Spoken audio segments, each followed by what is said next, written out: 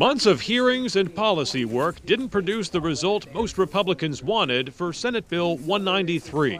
The legislation establishes a system of education savings accounts, allowing lower-income students to use public dollars to attend private schools. Conservatives say fellow Republicans voting to further study the bill rather than pass it were hoodwinked. We've all been terribly misled by all this. But opponents say the concerns are real, with the system lacking oversight, accountability, and options for disabled students.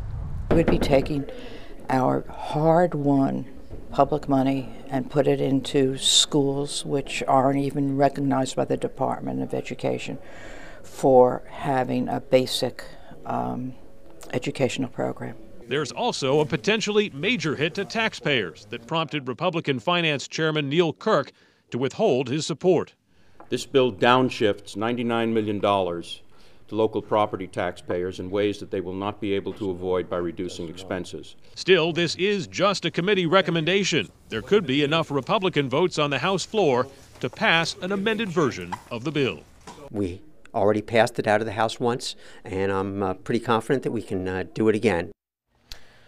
In a statement, Governor Chris Sununu said, thanks to the representatives who voted today to support expanding educational opportunities for low-income families, we hope for a better result on the floor of the House. That floor vote will come either Wednesday or Thursday of next week. Adam Sexton, WMUR News 9.